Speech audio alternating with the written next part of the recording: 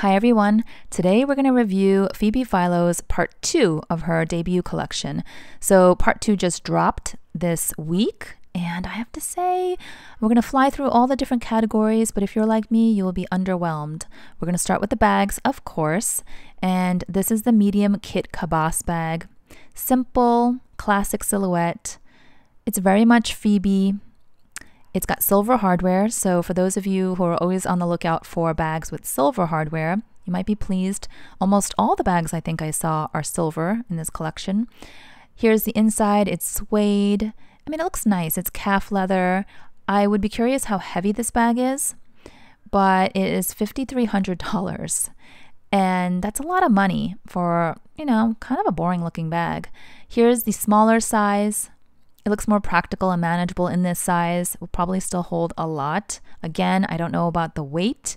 It is suede lined. And this one is a little bit less in price. It is $4,300.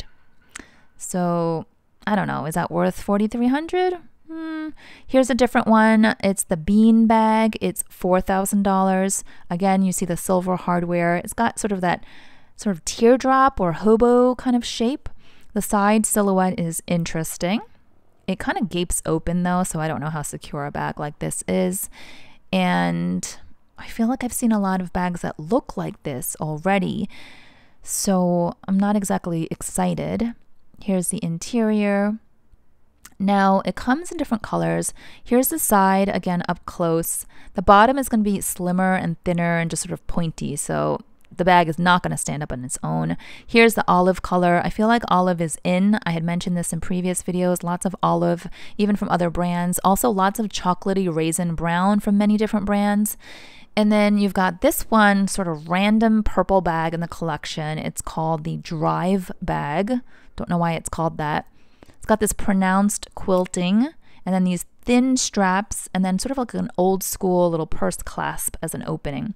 Here's the side. It's very triangular. It's very structured. This bag is $5,800, almost $6,000. I don't know. Here we've got the rouge color. It's this deep saturated red sort of wine color, and then we also have it in a black color. I mean, it's eye-catching, but then after you look at it for like 5 seconds, I don't know, I'm over it. Here again is the olive color that we're seeing a lot all over the place. Now the next bag I feel like I saw in her first drop, but anyway, this is the Gig bag, and it's got the whiskers. I don't love the whiskers, the long hanging strings, just like on the kit cabas bags that I showed earlier. And it kind of reminds me of my Celine trio with the 3 compartments from old Celine, right? That's when I fell in love with Phoebe from old Celine. Oh, that bag was $3,500. This bag is the big XL cabas bag.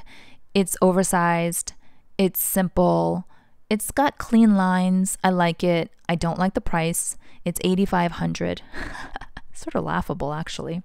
Nowadays, we have so many other brands that we can choose from that are doing this sort of minimal and simple sort of aesthetic that Phoebe just doesn't stand out as much anymore. Back in the day, before she left Celine, she was sort of a standout with her very practical, classic, streamlined silhouettes. This one here is $9,500. Then the chocolatey one back to $8,500. So we're talking almost 5 figures for a pretty bland looking bag. And I like really simple bags. You guys know that. I don't like frills and extras, but this is a lot for what it is.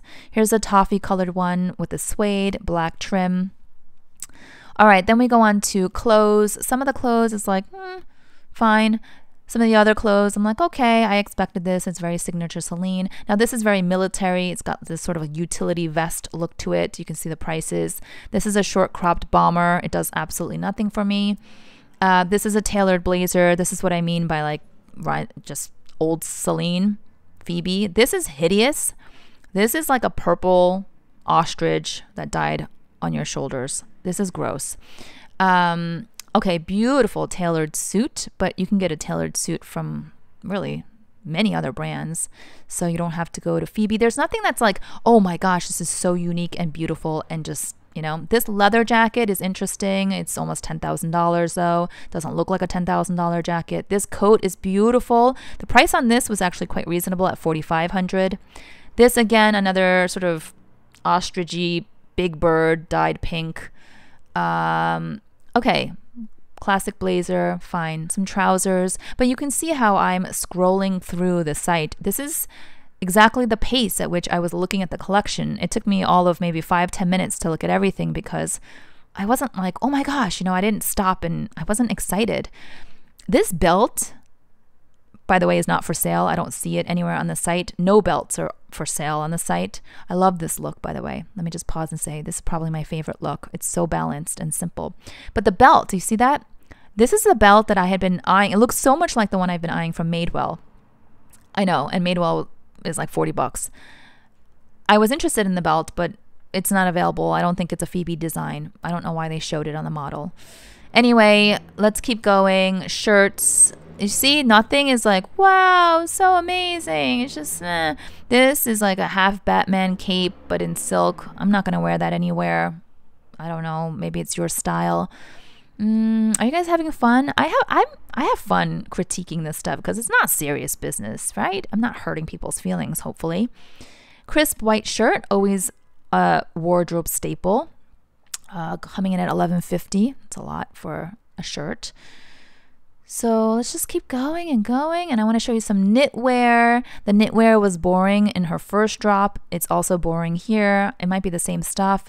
It looks like you can pick up very similar looking pieces from Uniqlo for a fraction of the price. And I didn't see that she was using any kind of special, amazing materials. All right, this is the platypus boot. I'm calling it the platypus boot. I mean, it's got the square toe. It can be cute, but it can also look really weird. You have to style it a certain way. It's probably not that versatile. Here's a patent rouge color. These ankle boots are $14.50. Okay. Comes in this fringy look as well for $1,900, but it's different. This is not an ankle boot. This is some kind of high heel, open heel, very impractical. I'm going to trip over my own fringes and my heel's going to pop out kind of thing. Here are some loafers. I think I saw something very similar in the first part of her collection, so I don't know what has changed. They're heeled. They are, no surprise, they kind of look preppy and very Phoebe-like. Here are the soft flats. If you're looking for a flat, this looks really comfortable. I cannot do flats like these, like ballet flats, because I have high arches and my gosh, I need support. These are $900. The loafers I showed you before were $1,400. Okay, and these soft flats come in different colors, including white.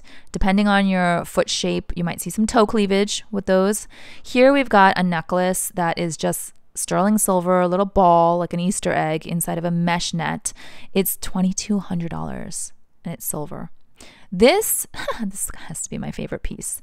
Favorite in that I love to hate it because it's a scarf. Who's going to wear this? It's a silk satin scarf and it's $2,000. Then we've got some sunglasses, you know, nothing wild and crazy here, all kind of predictable, ranging from $450 to about $750. You've got some big ones, you've got some angled, slimmer ones, fine. I don't know. I don't particularly get excited about sunglasses. They're very personal. They have to fit your face. This was in her first drop, the mum necklace.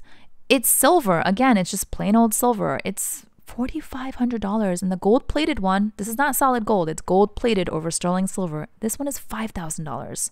The heck? Then you've got this one also gold-plated for, I don't know, I think it was like $1,000 or something. $900. There you go. And then you've got these. You can get jewelry like this from Amazon for like $20. So anyway, I had to show this one more time.